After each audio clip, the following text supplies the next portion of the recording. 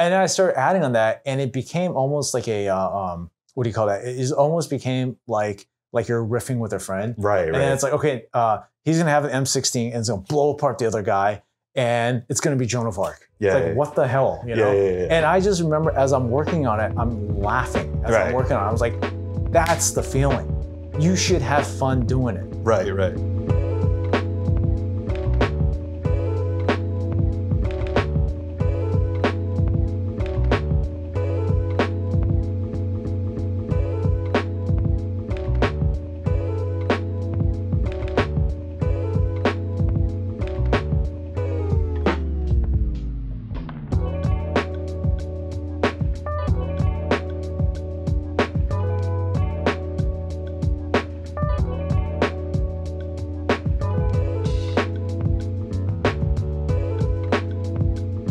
And welcome back to another episode of Art of the Bass Sessions.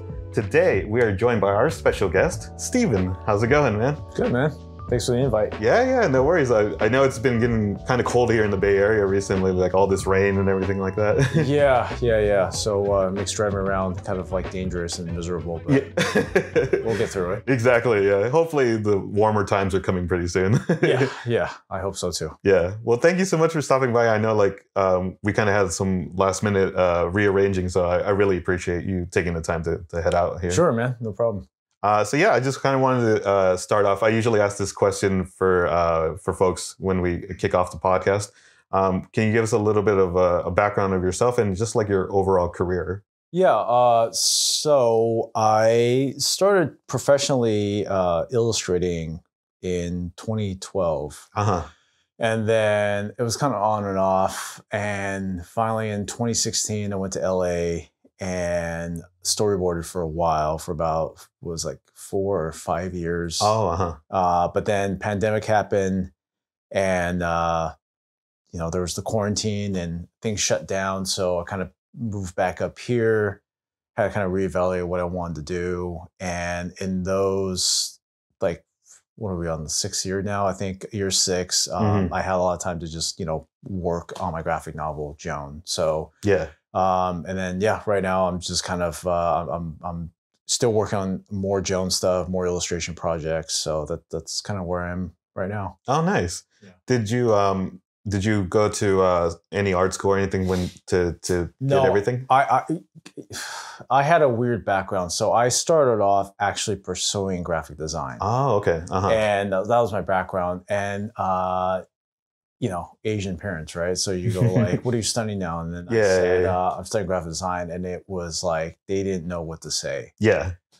So I did the I went the other direction. So I actually finished my degree in economics. Oh, okay. Yeah. And my background has been a variety of things. So a lot of what's influenced my art comes from that. I've had a background being a like short film filmmaker. I've been a martial artist for like a very long time, doing like kung fu, karate, kickboxing. Oh, nice. And then I dabbled in stunts for a little bit too. Wrote screenplays, so storyboarded too. So a lot of that, and also outside of the arts and entertainment, I worked in my dad's real estate office. I've worked in recycling plants. Oh, nice. It's just kind of overlap. And, I've taught for a very long time. So all that kind of just has been my experience with the arts. Yeah. So, but as far as like official art training, it's more like I took classes. Oh, okay. And then I would look at like tutorials online. So pretty much, I hate the word self-taught because it sounds as if like you learn everything on your own. But no, I kind of piece together my own art education. Yeah. So either it was taking community courses or taking courses online. So that pretty much, and then also I felt like my experience in LA was my art college experience. Yeah. Because, you're not just getting an art professor saying, okay, this is good or this is bad. You're actually getting people who are paying you to tell you what's good and what's bad. Yeah. So that informed me a lot on how to draw, so that I could communicate clearly what it is my vision was. Right. So, yeah.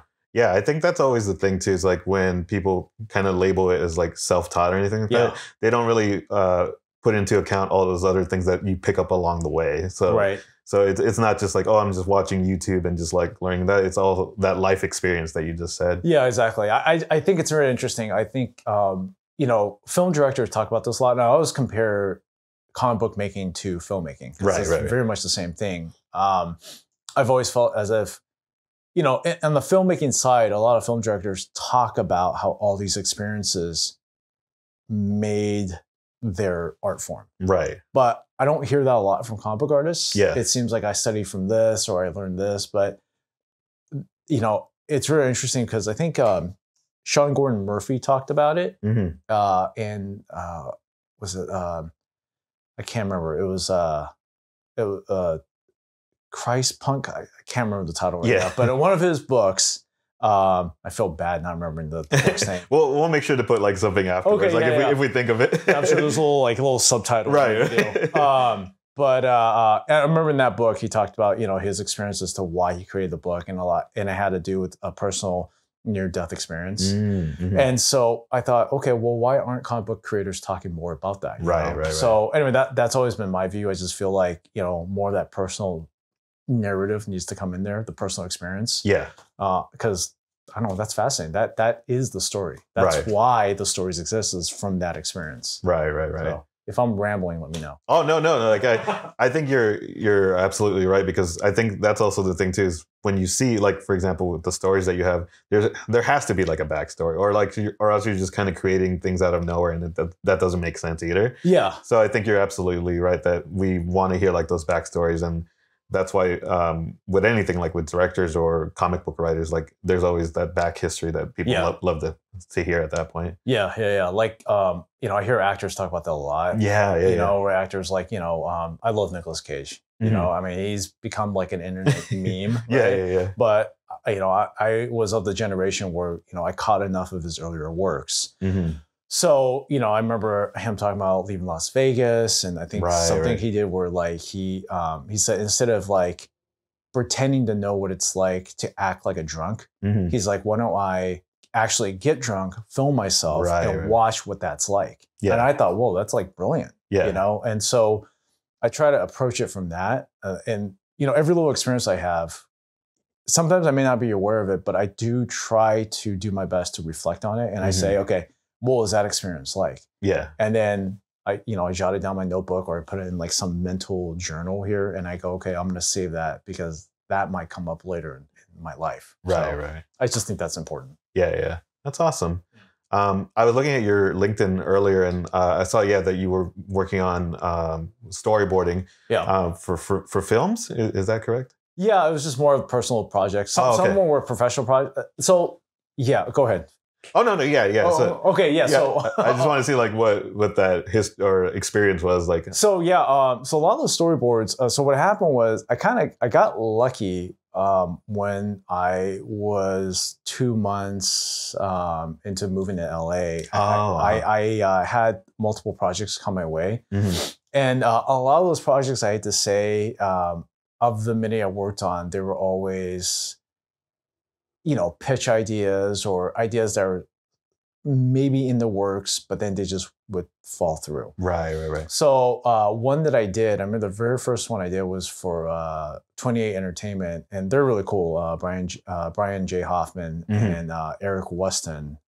He was the producer in that, but he basically wrote me into this project. Oh, okay. And the idea was interesting. It was it's called Codename Johnny Walker, and it was this book that they had adapted, and it was about this Iraqi interpreter who ends up being friends with this squad of U.S. Army Rangers. And it was during the 2003 invasion, and anyway, it was going to be interesting, like kind of a dramatic action film. And so it was really cool. I got invited to go to, was it called Blue Sky Ranch out in Santa Clarita? Oh, okay. I think, yeah. You know, and I got to see, like, they basically built a base that looks like Iraq. Oh, wow. Yeah, and it was really amazing. I mean, you know, you walk through like corridors and through doors. I mean, you look like, it feels like you're actually there. Right. So, and I think they filmed American Sniper there or something like that. Oh yeah, that actually makes sense. Yeah. So, you know, I got a chance to see that. Then I saw the tanks that they were going to like rent out. Yeah.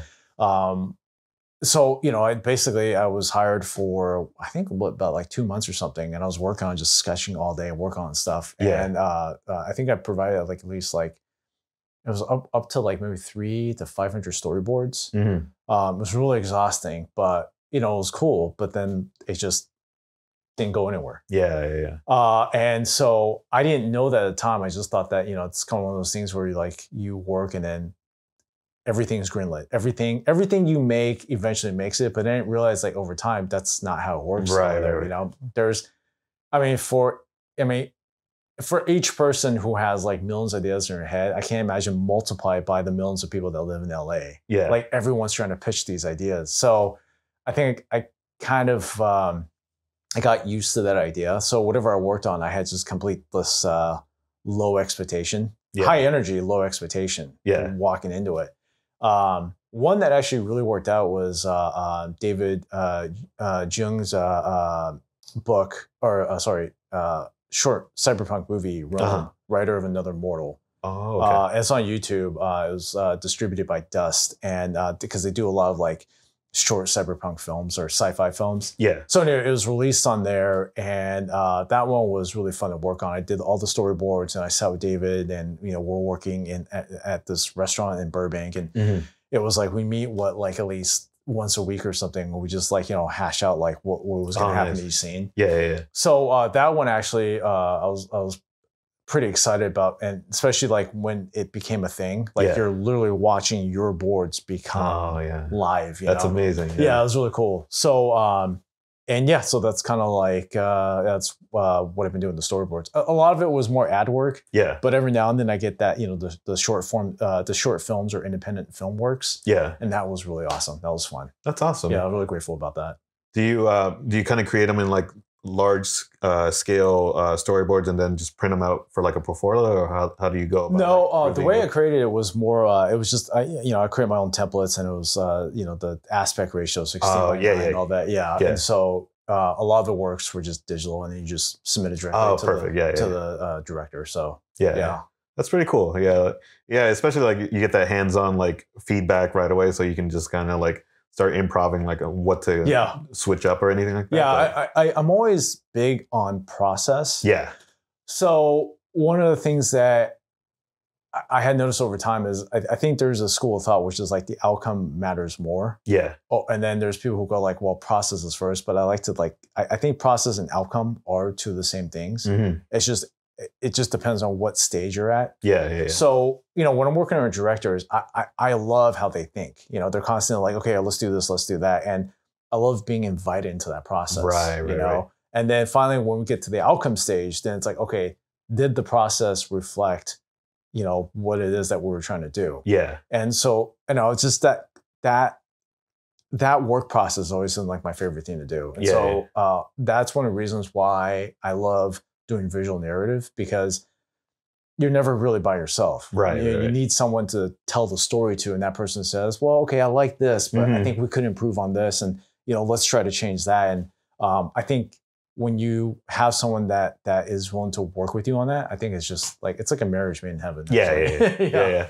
I've talked about this before in previous episodes, where I think just having people in the same space to collaborate, your creative process just goes differently compared to like if you're explaining this to like a coworker who isn't interested in the creative world. You just bounce off way better when you're surrounded by other creatives at that point. And that is so interesting too, because in this field, I feel like a lot of it is built on relationships. Yeah. There's a lot of people who say, well, it's just about the creative work, but I don't think so. I think when you find that person can strengthen what you're doing. Yeah. So on my comic book right now, I'm working with an editor, Robert Romeo. Mm-hmm. And I had actually worked on a comic with him before. It's called Requiem for a Murderer. And sorry, Requiem for a Psychopath. And I'm horrible with names today. It's okay. Like that's why I just have to like visually see it, and then I'll be like, okay, yeah, then I remember. Yeah. So, but I actually worked on it, so I'm a little embarrassed. But anyway, for Requiem for a Psychopath, it was fun working with him because he's one of those creative people where you go back and forth with him, and he wants to hear what your thoughts are. So on my comic now, he's doing that for me, so I would ask him, what do you think? And he'll just tell me like up front, this is what I see. Yeah. But he goes the extra step, which he'll say like, I think we should change this though, because this might make it work better. Yeah. Or he'll even ask the question, he goes, do you think it will work if we did this? Right. And that's stuff that is so rare because you can find anybody to collab with. Yeah. And they could just offer you just the bare minimum. Yeah. But then it takes that very special individual, that creative partner who's going to go, yeah, but maybe add this to it, you know? And I think that's just so wonderful. It's really beautiful. The thing that we wanted to do too with this new season is we wanted to get people's experiences with doing like different pop-up events and different like expo shows. And I think we were talking about this before going on camera with like Powerhouse Con and the different ones that are around the area. Yeah. Do you remember like what your first show was, like when you first like decided to start doing these different expos? It was alternative press expo. Oh, nice. Which year did you end up? It was like 2012, I think. Oh, really early on. 2012, maybe 2013. So that was like October 2013. Yeah, October 2013, and that was funny because that was like a year after I decided, okay, I want to do this professionally. Yeah.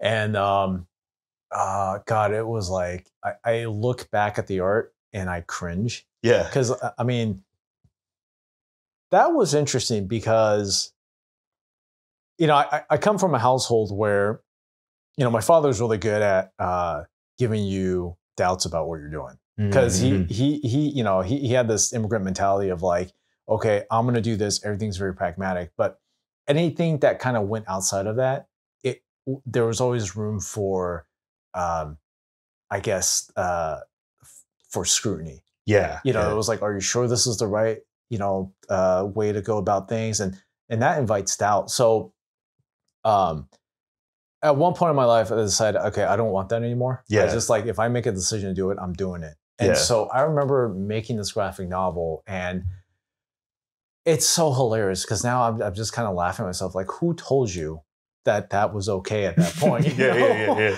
But I did not care. It was like 60 something pages. Oh, wow. And and I was like, I'm going at it, full speed ahead. And I admire the attitude, but I think over time also, kind of life kind of beats you up a little bit. And especially when you're working now, it's like, there is room for criticism. Yeah. And you always go like, oh, did I do that right? So, the work I do now, sometimes a lot of that gets in the way. It didn't make me better, but I also feel like it does get in the way. Yeah. It does make you go like, okay, am I doing this right? Is this the right thing to do? So I've been trying to kind of combine that old me from 2013 with the new me now. It's like, still leave room for, for giving yourself feedback on your work, but then like open up feedback from people you trust too. Yeah. But then also like you have to have that high energy going into it. Right. It really is a leap of faith. That's what I learned. Yeah. And so like when you do the art, it's like, and I'm not even talking about like financial success. That's not what I'm talking about. I'm talking about just having the balls to go like, this is what I want to make. This is what I want to put out there. And if you're not happy with it, cool, somebody else is. Yeah. And I really have to stick to my guns when I do that. And it's really tough because you do hear feedback from people. Yeah. And it can be very defeating. Yeah. And if you internalize it, you're like, whoa, that wasn't good. Like, oh my God, what happened? But I think there's the other side to it too, which is like, I think people can give you feedback, but you also have the power to go like, well, I don't think you're right about that. Yeah. So yeah.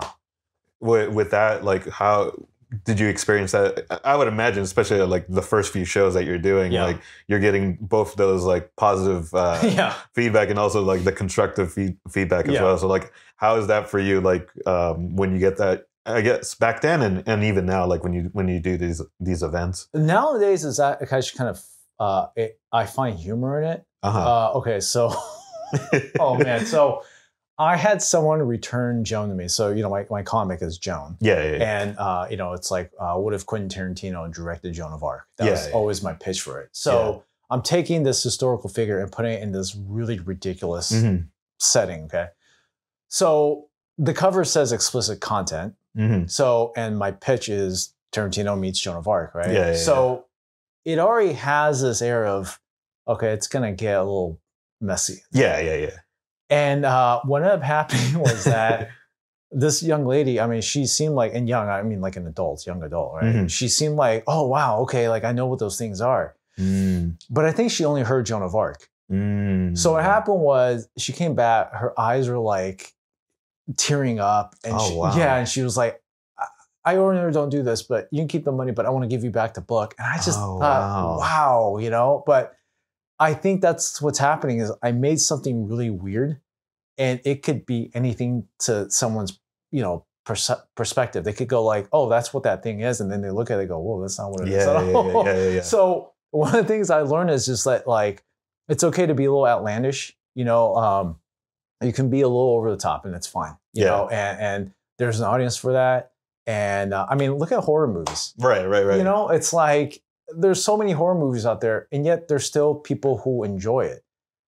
It's definitely not for someone who wants to watch Eat, Pray, Love or something like that, right? I mean, it's like, it's a horror movie. You know what you're getting when you go into it, you know? And so, like, I kind of have to look at it like that. Like, if I'm making something pulpy and it has that grindhouse flavor, okay, then, you know, expect not a lot of people to, like, you know, go like, oh, okay, you know, expect, you know, a certain type of person to go like, oh, well, yeah, okay, awesome.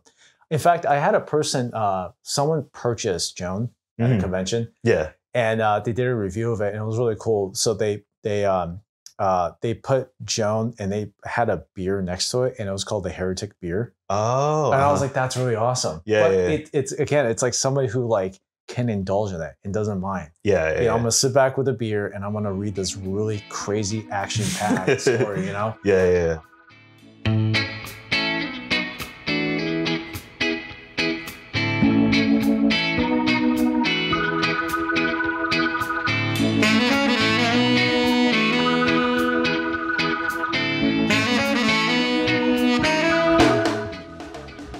Like what you see? Many of the studio items are made from local artists. Learn more about each artist in the episode description. Thanks again, and let's jump back into the episode.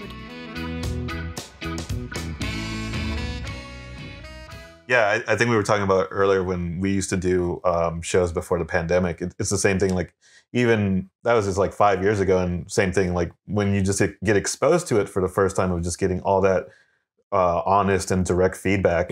Like it hurts a little bit because you're putting pretty much your soul out there with your work. So it's just so much to kind of collect at the same time. What advice would you say, like, for people, like, since you're there like a long time, like some of them could be like you're there from like 11 to like 6 or something like that. Like, how do you take all that in for such like a long period of time at that point? Like, dude, it's tough, man. I did Emerald City Comic-Con last year. Wait, what are we? January now? Yeah, last year. Lost track of time. But, no, last year it was tough because it was a 4-day show. Ooh, yeah. You know, and so I mean, you know, the longest I've ever done was like SAC Anime. That was 3 days, but Emerald City was 4 days. And I it's just, you know, my girlfriend Rachel and I, you know, she's such a trooper. She was like helping me out and everything, and like she's really good with like visual merchandising. So she did all of it for me, but she's never used to just doing a convention for that long. So at one point, both her and I were like this at the table on the 4th day. You know, it was just like, man, this is one time, because, you know, it was a great experience. There were people coming to my table, you know, and I was really grateful for all that. But like, it's the 4th day in, after like talking to like, you know, all these people, you're just like exhausted, you know, drained at that You're point. Just drained, you know. So you just want to put your head down and just be like, all right, like I don't want to talk to anyone, you know, which, you know, you don't want to do that because it looks unapproachable. But I don't know. I think that the thing that worked for me is number one, I always kind of mentally prepare myself. And number two, like if you have someone that can kind of be there to help out. Like if you have someone who like, you know, like Rachel was there, and what she would do is she would hang out and we pretty much we're getting used to like times of when things slow down. So when things slow down, I don't mind if she goes in for a walk and whatever. And then when things pick up, then she'll come back, you know? And then when that dies down, then like maybe I'll get up and I'll go walk. You know, but it's like, I think what it is it comes down to just asking for help. You know, if you're going to go into it as like a new artist and you're going to go, okay, I want to do a convention by myself. I'm like, okay, but remember, it's okay to ask for help. No, I totally agree. And same thing. I wish I would have learned those lessons like early on. Obviously now I'm kind of also learning from experience to make those adjustments and like better off for it. But I think the longest we've done was maybe 3 days as well. And by that third day, I'm just like, that's a tough one. That's a super tough one because like your energy's low and like, you know, you can't just, especially now post-pandemic, I don't think food service is like there all the time. You know, so you kind of have to like prepare ahead, you know, you almost have to be very tactical about it and go like, okay, there's going to be really hard moments. You know, expect that. And like, what are you going to do about it? You know, I think it's okay to take a break. You know, one of my biggest frustrations is I think right now we're in that like, well, I think we're a little better now with the pandemic, but I think before the pandemic, there was this like, we have to be crushing it all the time. And I definitely was one of those people. You know, and now, you know, after the pandemic, you know, I think there's still room to keep, you know, crushing it all the time. But I think also when you're tired, take a freaking break, man. You know, ask someone, you can even ask a table mate. It's like, you know, or not a table mate, but someone next to you, table next to you. So I'm like, crushing it. But you can ask someone next to you and go, hey, can you just watch my booth? Go walk around. You know? So take a break. I second that. Well, I definitely want to get to this because like this is amazing. Like I had the chance to read the digital version, but I'll put up the physical version here. You mentioned like, this is years in the making. Like, can you kind of give us like a brief history of like, in general, like how did this story come up? Like what inspired you to actually kind of create it, and also like in the art style that you did? So Joan, I pitch it as, I mean, the simple story is, you know, the concept is, what if Quentin Tarantino directed Joan of Arc? That's just kind of the pitch, right? But the actual story is, this Joan is not, it's very loosely based on the Joan of Arc story, but very much like the real history. She's, you know, betrayed by her country, burned at the stake for heresy and rebellion. And so when she's in heaven, God regrets, you know, because he was expecting, you know, that we would win, and you know, you basically rid France of the English. But turns out it didn't work that way, and the villain, King Henry, is overriding God's will. So he decides to give Joan a second chance, and he says, "Look, I'm going to turn you into a BAMF. I'm going to give you immortality, and I'm going to give you infinite ammo." So he gives her modern military weapons, resurrects her, and sends her back. And she basically goes up against corrupt cinephile kings, sorcerers, and a K-pop wushu assassin. So anyway, but the history about that is, I remember in 2017, I was sitting in my apartment in LA. It was sweaty, and it was one of those moments in my life where I just, I think I drank the Kool-Aid. I think there was this talk about, if you follow this path of what all these artists are doing, then you will be successful. You know, and I never really had proper guidance or mentorship on this. So I just assumed that's what you do. So there was this want and need to, you know, be validated as an artist. So, you know, I moved down to LA, I got all these storyboard jobs, but it was really tough. You know, I wish, looking back, I wish I did it a different way, which is maybe look for a mentor. You know, had interned and all that, but obviously I was also older by that point. So it was kind of tough for me to like stop everything, just to go into that. And so anyway, Yeah. So 2017, it was really tough because, I was doing all these projects for people, and the way the industry works, and this is not me just saying it, but there's a lot of people who try to rope you into something. Yeah. And make you do like the bare minimum, thinking like this is the way to get in. Right. And so what ends up happening is you do it, but you don't end up anywhere. Yeah. And I got really frustrated because there was that. And also there was a lot of, there was a lot of this art directing my work. And I was sitting there going like, okay, like what am I doing? Yeah. Like, this is really frustrating. And what ended up happening is I decided, okay, I want to make my own thing. And at first I was thinking of directing a film because things weren't working out. I applied for the Art Directors Guild apprenticeship, didn't get in.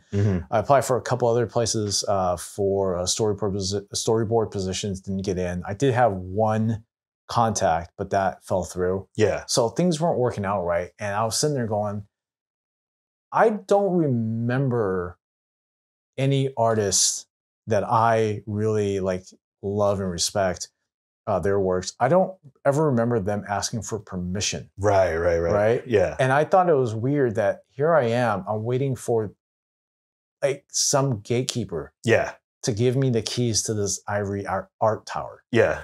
So anyway, I just said, okay, screw this. I'm going to do my own thing. I don't know what it's going to be, but I'm going to try. And I was trying to go for this very technical, what do you call it? It was like a story that was really technical. Like I was thinking, okay, I'm going to make two knights dueling each other. I was heavily influenced by the films of Ridley Scott and James Cameron. Yeah. So I thought, okay, they're super technical visually, and that's what I'm going to do. I'm going to research the history and all that. And at one point, I was like, okay, two knights are dueling each other. What's going to happen? One knight takes out a sword, charges towards the other. And I thought the other guy pulls out an M16. Yeah. That's the only thing that makes sense. Yeah. And then I started adding on that, and it became almost like a, what do you call that? It almost became like you're riffing with a friend. Right. And then it's like, okay, he's going to have an M16 and it's going to blow apart the other guy. And it's going to be Joan of Arc. Yeah. It's like, what the hell? Yeah. And I just remember as I'm working on it, I'm laughing as I'm working on it. I was like, that's the feeling. You should have fun doing it. Right. And so, so I made it. And then the first iteration of the book was only chapter 1. And then pandemic hit. I released it in Comixology. Then I decided, and I really want it to be a Comixology. I want to release it myself. Right. And then so when I released it on my Gumroad account, I actually added chapter 2. Oh, okay. So that's what happened. And so the reason why I did that is because volume 1, I think, gives you the flavor of what the Joan world is going to be like. Yeah. Totally action packed. It's got kind of like really weird, quirky dialogue. Yeah. But I think moving forward, though, because me and the editor are working on the next series. Yeah. Next few issues. So all the chapters are going to be released individually. Yeah. Online and in print form. We just figured because this one, volume 1, it just works so well together with chapter 1, chapter 2 together. Yeah. But the other chapters are all going to be single issues. It definitely is connected to this, but I think the single issues is definitely better because I don't know, we're working on volume 2 right now, or what was volume 2, which is chapter 3 and chapter 4. And it was really exhausting because it was I don't know, it's just you're working on it. It may not even be released until, I don't know, 2024. Yeah. And we're like, well, that doesn't make any sense. So let's just release it issue by issue. So there's more of a continuation and people are more invested in the story. Right. So, yeah. Before we headed out, I always usually ask what has been some of your favorite projects or I guess projects that you've worked on and then just collaborative projects throughout your whole art journey. Yeah, I think Joan probably now is my favorite project to do. I mean, I always had smaller projects I've done for people, making decals, graphic design projects, I think the most fun I ever had were projects where I got to think out loud with someone, brainstorm with another person. Yeah. So right now, Joan is that. Joan is really fun. It's I get to work on it and then I get to talk to the editor and me and Robert are just going back and forth on it. So yeah, I think that's been the most fun. And I forgot what was the other question. Oh no, I think it's just all tied in. Like, okay. Like yeah, if it's either your own project or collaborative. So. Oh, okay, yeah. So definitely Joan right now has been like the most fun I've had on it. Yeah. There's something to be said about, you know, you work on something on your own, and then you go to a convention and then people buy it. Yeah. It is like an amazing feeling, you know? I mean, probably because of the validation, but also, you know, just feel proud of your work and that the other people can see that. Yeah. So I had someone actually who bought something for me.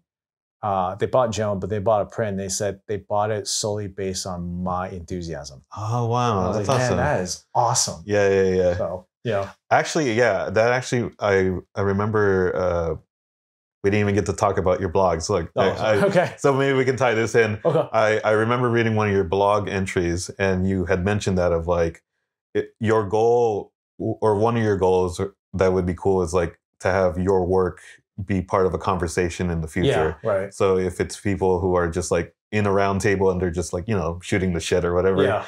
And then they're like, oh, do you remember like that Joan comic? Yeah. And I think it speaks very similar to what you just said now about that. Where it's like, that's the thing that you kind of live for, is just like those kind of conversations and people bringing you up as like inspiration at that point. Yeah, and I think that's really important. I think so, and I don't think people mean anything when they say this, but there's a lot of people go, oh, you know, I love your work, and you know, let me keep this, and one day you'll be famous and it'll be amazing, you know. And I just you know, I always think like family and friends who say that. Yeah. But I think more importantly is I do it because it's like a continuation of a dialogue that continues that dialogue. So, okay, think about this, right? I was thinking about when I was a high school student. Yeah. And I watched something, let's say Akira. Yeah. And then I wanted to tell someone about it. Yeah. Right? It's like, oh, I just experienced this thing.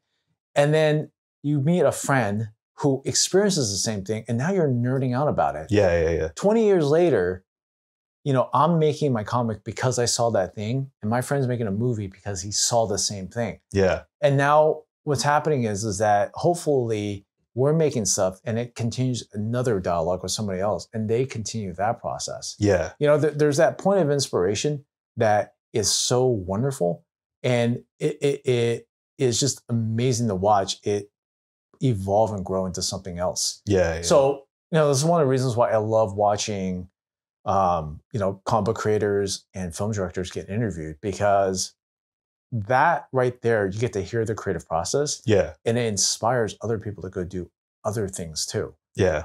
So, you know, Tarantino comes to mind right now. You know, I've watched countless interviews by him, but he's always referencing films in his works, but he's also referencing films when he gives interviews. And, you know, it's almost like a literary review. Yeah. You know, he's going like, you know, I watched, you know, Jean-Luc Godard's film, and it's because of that inspired me to do Pulp Fiction like this, you know. And Wong Kar-wai is the same thing, right, with his films. Yeah. In fact, one of the most recent mashup movies, Everything Everywhere All at Once, is exactly that. You know, the Daniels talk about all these things that influenced them. They said, you know, we wanted to do a movie on a small budget, but had like that MCU like epicness feel. Yeah. And so they did that. And it's interesting because that also impacted me. You know, it's impacted other people too. Like people, you know, are thinking, yeah, we could do a family drama, but it doesn't have to be that genre. Yeah. Right. Yeah. And so I think that's the thing. It's like, I think that's why I do what I do. The fact that we're having this conversation here shows that, you know, things are evolving, things are growing, and you're going to go and make your own thing, right? Because of the things that you were exposed to at an earlier age or recently. Right. And I think that's beautiful. I think creativity needs to continue to thrive, because I think outside of that, I mean, I don't know, things are as they are. And I don't like that. Yeah.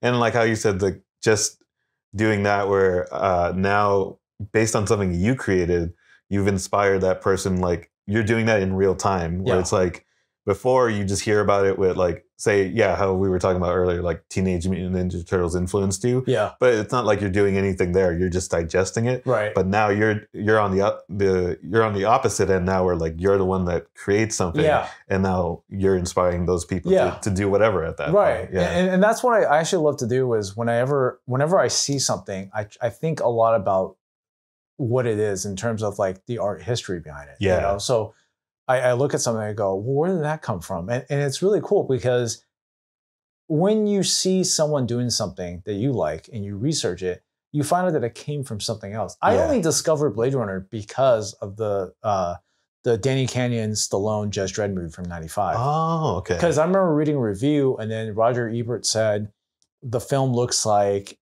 it's a blend of all these different movies, and Blade Runner is one of them. So I actually went out and looked for Blade Runner. In 1993, I discovered Blade Runner. Yeah. And I was like, oh, this is really cool. Yeah. You know? And then I found out Blade Runner was from, Ridley Scott was heavily influenced by heavy metal comics. Oh, yeah. And then you start doing that. And then now you're researching the history behind these art movements. Yeah. And then as a result of that, it's in your head now and it inspires more artwork. Yeah. So I think that's really important to have, Yeah.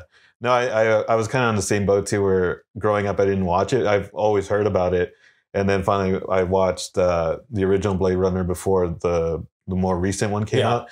And then, it's just like finally understanding like all those influences. And then when you see that, then you're like, oh, okay, now I can see what influenced this, blah, blah, blah. So it's really cool. Yeah. Like, people talk about, like I'm not a Lord of the Rings fan. Right. But I did have a chance to kind of research it, and I didn't realize that Tolkien drew upon all these things. Oh yeah, right. And it's like, oh my god. Yeah. But that's the beauty, because then it exposes you to stuff. Like, I think art is the place where art and food, I think, is the place where you can experience things without prejudice, and that's one of the most beautiful things. Like I love Sergio Leone films. Yeah. And I didn't realize how much of it is influenced by, Japanese cinema. Yeah. So then you dive into that and you go like, okay, like what did he do there? What did Akira Kurosawa do there? Then you realize, oh, he actually was influenced by American cinema too. One of the things that heavily inspires me is Sam Peckinpah movies. And so a friend said this, and I thought it was really interesting. So he says, where the Wild Bunch ends is where John Woo begins. Because in the Wild Bunch, it was like slow-mo gunfights. Yeah. And John Woo actually said in an interview, that's kind of where I got my ideas for my movies. Right? And you're going, oh, whoa, that's where it came from? And it's a rabbit hole because you can keep researching this stuff. Yeah. But what that's doing is that it's actually going into your head and giving you more ideas. Yeah. And I think the more you kind of like expose yourself to, I think the better it is as a creative person. Yeah. Totally. Oh man, like I feel like we've only literally scratched the surface or the iceberg, as people say. Right. So we'll definitely have to like reunite and like do like another part, because I want to get so much more from like your blogs and your future projects that you're going to work on. Sure. But I want to thank you so much for taking the time, and this was an amazing conversation. Yeah, it was fun. It's like part one, probably. Volume one. Did you have any shout outs or plugs that you wanted to give before we head out there? No, it's just, if you're interested in Joan Volume 1, you love the mashup genre, you love the whole action and the stuff, Tarantino movies, or like Samurai Champloo, all that, check out Joan Volume 1. It's at my website, Sid Studio, SYD studiopresents.com, sidstudiopresents.com. Perfect. Yeah, I'll make sure to put all the information in the video description and everything. So easy access for people to. Awesome. Well, thank you so much, and we'll cheers to your success, and I can't wait to see like your future projects. So. Thanks, man. I appreciate it. Well, and I want to thank everybody for tuning in as well, and we will see you next time. Take care. Thanks again for listening. If you enjoyed the conversation, don't forget to subscribe to the podcast on your favorite platform. Follow us on Instagram, YouTube, and other social platforms to catch new episodes and updates. Want to learn more about the items and music featured in this episode? Links available in the episode description. Thanks again for listening, and take care.